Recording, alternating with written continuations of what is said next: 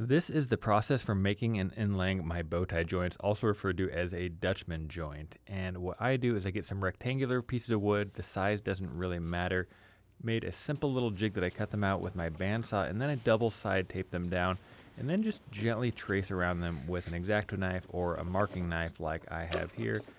Each one of these takes me about 30 minutes or so, which isn't terrible, and it might be a little bit quicker when I'm doing a batch of them.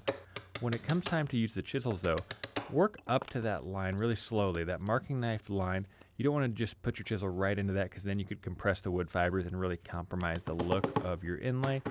Also, block of wood is a really good idea. I have cracked these before when I'm just hammering them straight in, and that is a real bummer. There are a number of ways you can flatten them out. I like the block plane or a hand plane. I have used belt sanders though. You just have to be a little cautious that you don't nick the tabletop.